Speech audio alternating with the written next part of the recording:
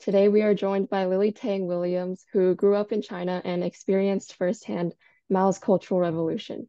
She is now running for representative of New Hampshire's Congressional District 2 and is currently the only major Republican candidate running against current Representative Annie Kuster.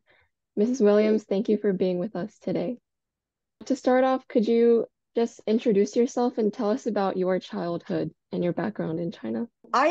I was born 2 years before Mao's Cultural Revolution in Chengdu, Sichuan province. When he died, I was 12. So that was the beginning of my awakening process. Because I was so indoctrinated, I thought he was godlike leader. And I went to law school to study in Shanghai and trying to search for truth when I was 17. And in law school, and later I become a law school faculty member, and I just could not like continue to support one party dictatorship. So I was looking for my promised land, which is America. And somebody told me about America when I was a junior in college, in the Declaration of Independence, the U.S. Constitution. And I just thought, oh, this is a country I want to come to if I have to, escape China someday to search for a new life and live under freedom and prosperity and to have opportunity to succeed. So yesterday, I just celebrated my 36th anniversary to arrive America. And when I was almost 24 and could not speak English well, and had $100 in my pocket to borrow from friends, was in debt to my American sponsor, like $1,200. So I started in a hole in this country, and I'm running for U.S. Congress now in New Hampshire, 2nd Congressional District. My story is embodiment of the American dream, that America is the greatest country, exceptional country on earth. No matter where you come from, how little you start, what skin color you have, if you work hard and you take a personal responsibility to be successful, and you can. So this is the positive, very good American dream story. Yeah. So I know that a lot of your supporters really resonate with your interpretation of like the American dream. So what makes like it important to you to share your story to the people around you? Well, the reason I'm running because I see America I love is going down the wrong direction for many years. I have been a grassroots mom activist since Obama, it's like over 10 years ago. And I just feel like, country is changing. And as an immigrant who grew up in a oppressive regime, I recognize it. I recognize the wrong direction. I recognize the terms and tactics and ideologies and that this country is going down with. I feel like I have to do something. I have to speak up, tell the truth, sound alarm. Because I have 3 children who were born in this country. I'm very blessed with loving husband, 3 adult children, and I'm living American dream myself. But how about their American dream? I don't want them to suffer what I suffered growing up in China. I want them to continue to live in a free country. So I think people see me in New Hampshire as somebody who's total outsider. Of course, I was born in China. I mean, like I did not even become a citizen until 1994. But the people resonate with me because they said, well, she grew up in communist country and she knows how horrible that is. And she will be the best, trusted person to go to U.S. House and to defend America from those socialist policies and radical leftist progressives, in the U.S. Congress. And we want to keep America as a free country, constitutional republic, and have maximum individual rights and freedom that, given to us by our creator, by God, not by any government. So we swear to protect U.S. Constitution. All the politicians who got elected, but then they go to Washington, they lose in touch, and some are corrupt, and they no longer represent the people who elect them into Congress. And I think that some people just see me as somebody they can relate to and they can trust. And because I always tell them, I will tell you the truth, even though we might disagree on certain policies, but I will never lie to you and I will not sell out. So you said that you started to see like similarities between America now and your experience growing up in China. Could you elaborate on some like specific similarities? Well, that first of all, I was grassroots mom fighting against Common Core under Obama, and I feel like the centralized education in America is not the answer. I don't want the federal government deeply involved in local control of education, in parental control. Parents have rights, and that right, that bond with our children, it's natural, and nobody should get it between them. There is this change. You think kids belong to a state. So the government wants to tell them what they should learn, how to think, and parents are being marginalized. So I took all my kids out of the regular public schools and put them in a charter school where I become involved as a board member and later got elected as chair. Then I also testified for the first time in 2013 against gun control. I'm never a gun nut. I just thought that's my right to be there forever. But when the Democrats control the Colorado government wanted to pass all the gun control laws, I went to testify 11 years ago. And so my AR-15 picture is pretty famous on social media. I said, you know what? I've been enslaved before. I don't want to ever be one again because I believe absolutely Second Amendment right for us to fight against tyranny. It's not just for us to have like that to against criminals or for hunting recreation. So and then later I noticed this indoctrination of our children in schools, not just dumb down our children, but this centralized curriculum and the push and from the top down to indoctrinate our kids to believe in bigger and bigger government and to believe in the socialist policies and to even teach them anti-America agenda. Because Obama said that we need to fundamentally transform America to replace it with what? You know, I figure out, oh, later it's like he wants to have socialist policies and bigger and bigger government replaced with socialism. Oh, we already lived it. I don't want that here in this country. And our kids were taught to demonize capitalism, free market, and free enterprise, and believe in government is like some kind of God. And they are so correct. We need to believe them. And even though the government are just made up from people who, lots of them are hunger for power, for control, and dictate and dominate, control our lives.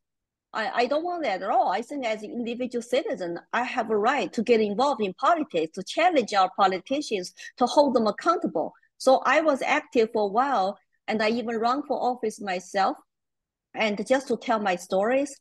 And because that the years of speaking and engagement, grassroots activism, I study American culture, political system, constitution, and the separation of power. So I've been very awake, following up. And some people said, oh, lots of immigrants are not political. They don't want to get involved. But I have been always very involved because, it doesn't matter if you like politics or not.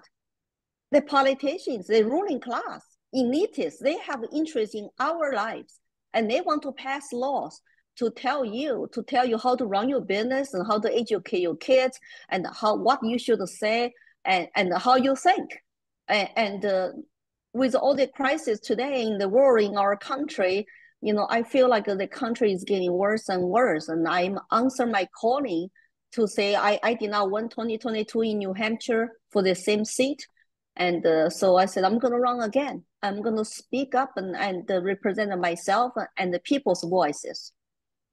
Yeah, and so do you think that America in the recent years has changed a lot from when you first came to America? Like, is it what you pictured? Yes, I loved when I first come to United States. That was 1988, and I met my first, the first day I met my husband, and then we got married and raised three wonderful children. I got laid off by corporation. I started my own business from nothing, and for 8 years not profitable. That so I just keep going and keep going, and so I loved the 90s and that I think the country really started changing is Obama woke me up, what he said. At the beginning, I thought our country would be more united. We had the first black, or half black president. And that, this is a great country, regarding your skin color, you can become president. But the country was even further divided under him. And he was not a very good role model to unite the country. He was pushing those progressive socialist policies and central big size government and always attack free enterprise capitalists and people who are wealthy create jobs and so and of course and later when the government got bigger and we had the Patriot Act and spy on citizens without due process, more and more gun control, expansion of the government in education. And I just feel like this is not the same constitutional republic I came here for when I first thought about America. And in the past 4 years, I'm just terrified to say how, government becomes so increasingly authoritarian, lock people down, close down business, and push for endless mandates, control, censor free speech, dissenting voices. And I have a personal experience. I was in Facebook jail and I was shadow banned and feel like you got a tongue cut out, and you want to speak, but some people are afraid to speak or you get, suppressed. Your voice is got, suppressed by social media, big tech colluded with government to censor speech during the pandemic and during the presidential election year 2020. I have seen all those before. So it's not, the same country I thought I came to. And I have obligation, I have my calling to step up, to run for office and to call out those similarities. And I want to call for people, American people, focus on our common ground and we all Americans, we all embrace American ideals, something like freedom, individual liberty, free market, free enterprise, and rule of law and meritocracy. Look, Asian Americans have been discriminated. Their kids have been discriminated for years by the affirmative action and now still today by DEI, hiring and promotion. And our federal government is funding those practices in our military and our judicial system is losing its independence. It's used, weaponized for politics and going after their political enemies. Those are what the communist country do in China. And so I said, I seen that before. I cannot be like stay on the sideline, say nothing and do nothing. So I'm calling for all the immigrants who have survived, what I talk about, in their oppressive regime, they should join me to speak up and tell their stories. And like focusing on the Asian American community in particular, what do you think that we should focus on? Well, we are pretty big minority group in our country, and lots of them have lived their American dream. We're giving opportunity to work hard to succeed. And I know some are not political, some are afraid of backslashes, or their connections, their careers and jobs. But they have seen how our American educational system, turn our kids into social justice warriors. And the Asian Americans, because average income is very high per household. So we are categorized, supposed to be white, light, and we are supposed to be part of oppressor group. So that's a classic Marxism class struggle, oppressor versus oppressed. And so today, Jewish Americans, Asian Americans, white Americans, they're supposed to be oppressors. And so that's identity politics. And it is a Marxist communist way to divide and conquer people. And because of that identity politics, you see Asian Americans are facing lots of crimes against them. And some don't know how to fight back and how to even deal with our legal system. Some don't even report when they're being attacked and robbed.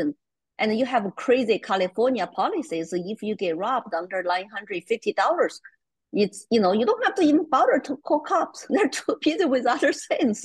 So it's that kind of policies incentivize criminals. And actually they hurt the law-abiding citizens.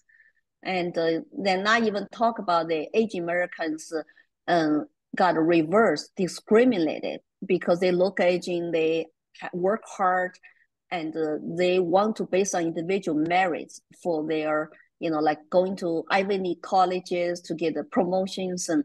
And so I'm glad because your organization with other organizations fight for years and got a Supreme Court, to overturn affirmative action. That's a great thing. And thanks to everybody and all the parents and activists, the good work.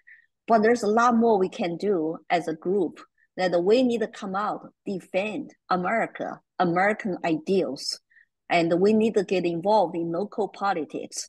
You see Chinese and Asian Americans got involved in San Francisco and running for local like school board or their local offices. It's great. And in New York too. So you see more and more of that. I'm very happy to say that I also want to be a role model for immigrants who come here. Now their children grow up in this country, and to be a role model for our young people, get involved, to be silenced, to only just focus on your own life, your own business, your own career is not good enough.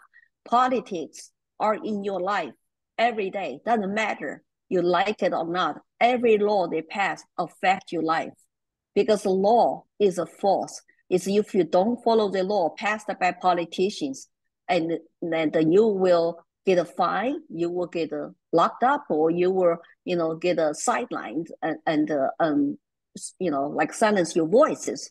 So we have to get active and learn how, as American citizens, we can exercise our citizens' right to free speech, free assembling, and the testify, support, oppose bills, and the grassroots organizing, and get elected into local offices from bottom up as a grassroots effort.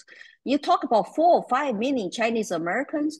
If everybody can be united by some classes, some research, and some grassroots educational effort to say, here's how you can get involved, so you can control your own town, your own city, your own schools, and what they're teaching your kids. And so we have to not to be shy and to be passive. We have to actively participate in local politics and voice ourselves. Are there any like specific examples of you like involving the Asian community in your work to advocate for these issues? Yes, when I saw critical race theory being pushed down to schools and indoctrinate our kids, anti-America agenda, cultural Marxism, I co-founded New Hampshire Asian American Coalition, and with another Vietnamese immigrant who has been here for a long time and who knows what I'm talking about. And we organized the rally in state capitol called the Stop Critical Race Theory Indoctrination. We talk about what brought us to this country. It's all men are created equal, and our natural rights should bond us together and based on individual rights and liberty, not based on skin color. We love what Dr. King said, that we all want to be judged, by the content of our individual character, but not by our skin color. So that organization today, 3 years later, and still going, and we have our website, we have our X account, Facebook, we're not so effective, so we're not active there. And so once in a while we do events, we do potlucks, and we help each other. And so there's a lot more to do because I'm running for Congress now. And so some other activities have not been, like organized. But I want to go out to reach out to our 3% Asian Americans in New Hampshire, 4% Hispanics, and 2% Blacks. You talk about 9% of minorities in New Hampshire. When I first moved here, people say, why do you want to move to New Hampshire? It's 91% white. I say, so what? I don't focus on people's skin color. I go where maximum freedom is.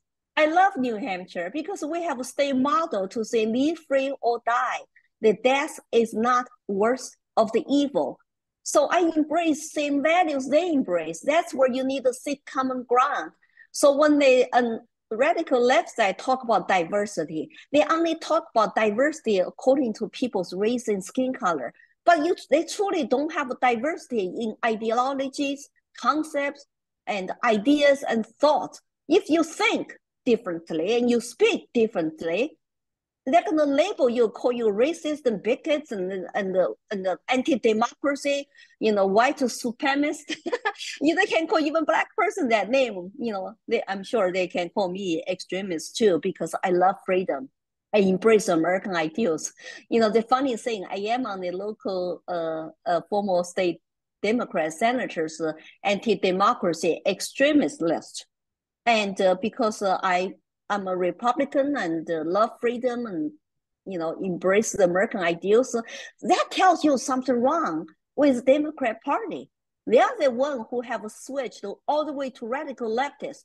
So if you believe in socialism, Marxism, ideologies, and doing identity politics, they are the right ones, and we're the bad guys. That tells you how far this country has come from. Their ideologies, practice actually are dividing our citizens. I'm willing to debate them, sit down with them, and have conversations, and I do get lots of local interviews, but I don't think the Democrat groups have invited me and to go to talk to them at all. I just been put on this anti-democracy extremist list. And so have you tried to like reach out to Democrats and like talk to them like you've said, or is it like unsuccessful because they're unwilling to talk to you?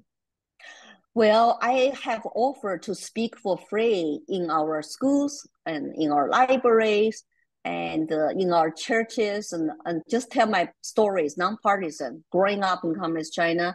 And but I only did 5 libraries so far, 1 school and 1 charity organizations and 1 church.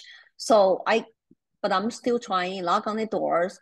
I did also founded a women's social club called Wear Pink. Wear is the town I live, and Wear Pink, that means for ladies come and join us. Anybody can join, include Democrats. We don't ask people's party affiliations. I think that the people who have common sense, they like me.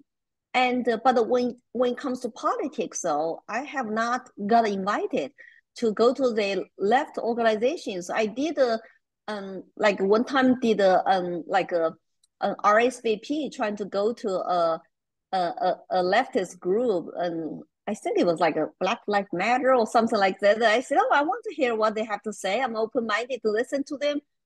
They did not even let me to join their Zoom call meeting. They didn't recognize me. I'm not their kind. So they wanted me to be quiet. And most recently, I did go to watch a gun control debate at Dartmouth College campus. And my friend was debating, David Hawk, the gun control activist and a young man. And I asked him one question under 1 minute. I destroyed the gun control narrative. Said, hey, David, can you guarantee me our government will never become tyrannical government? He gave me honest answer. He said, no, I cannot guarantee that. And I said, well, then the gun control debate is over. It's over. I will never give up my guns. And that video has gone viral. Millions of people see that. And so that's great because I told my story as Chinese immigrant. Millions people died under tyranny. And if you cannot guarantee US government will never become tyrannical government, then why do we have gun control debate? We can talk about policies. We can talk about how to reduce mass shootings and protect citizens and students and teachers. But it's not about gun control anymore. It's about the solve problems of our society, mental health issues, and the moral family decline and breaking up and the crime rampant. You see how many blue cities, blue states, criminals are being empowered by our bad policies in those cities and states, and regular citizens are being marginalized. And you look at the open border policies, all the illegal aliens come here, commit a crime because they secure cities, they cannot be deported. And they're trying to change words now. You cannot call those people per the federal government illegal aliens, illegal immigrant. So they're trying to erase the difference between legal and illegal. They censor words, change the definition of a word is a typical communist tactic. So they are constantly changing, redefine words and definitions in order to achieve their agenda and validate their political narrative and for power grab. Why do they open up borders? Let so many people, 10 million people come in. We don't know who they are, where they go to, and offer them incentives to come in. Where legal immigrants are waiting for 10 years. My brother waited for 13 years to come to this country. With me, be sponsored. That means for first 5 years, he will not getting any government welfare help. So how come they don't let those people come in very fast and take the jobs and contribute to economy? Because the Democrats want the illegals come in and vote for them, turn into one party, country.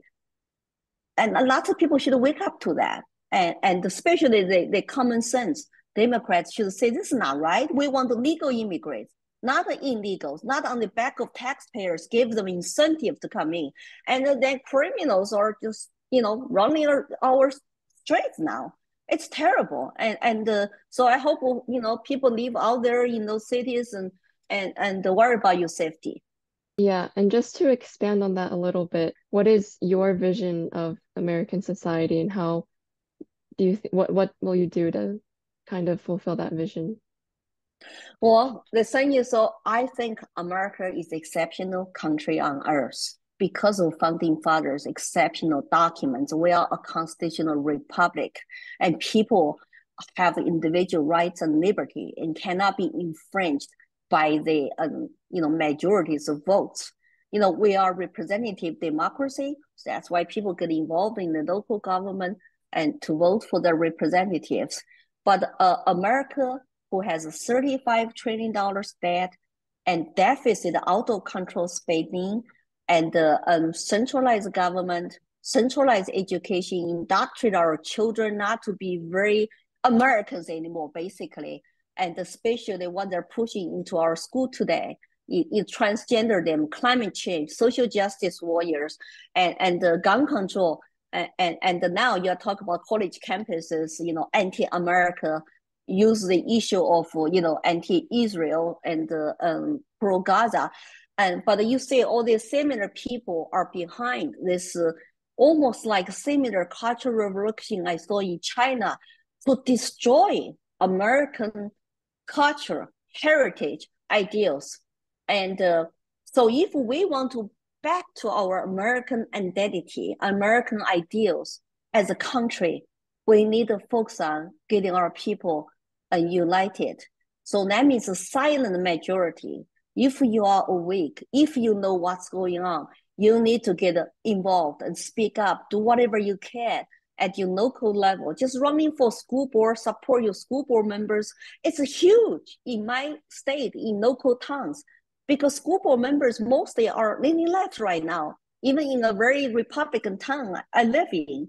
And but also at the federal level, we need to go back to the basics of fiscal responsibility.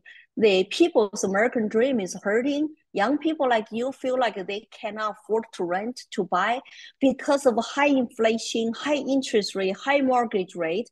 And there's a, supply is not enough to meet a high demand for housing. And the government over-regulation and the local zoning laws and the Wall Street buying up single family homes all are affecting, that our kids an American dream. I wonder why some of them are very depressed and confused and have no meaning in life. I have lots of young people volunteer for my campaign because they relate to my messages and they're inspired. So what I want to do when I get elected, I want to stop this out of control deficit spending, stop borrowing money, printing money, drive up inflation, and our people are suffering to pay for high costs of everything from food to energy, heating oil, and to medicine, healthcare, everything is going up. But at the same time, they still continue to not prioritize our spendings and continue to borrow and printing money. And of course, border need to be secured and free speech need to be absolutely protected. And the government should get out of speech business. It's, let the people to disagree, agree with each other, have open conversations and open debate, and get out of centralized education and get back to local control, parental control, and get our citizens basically to have this middle class and small business all strive again instead of people are all worried about their future. And we have seen enough of the kind of also turning tyranny in the past few years. And so I would like to see America go back to its basics and fundamental that American ideals that I admire, I came here for. Okay, thank you for sharing your message. I think we're going to end the interview there. Thank you for Yeah. having me, and please go check out my website, lilytangwilliams.com.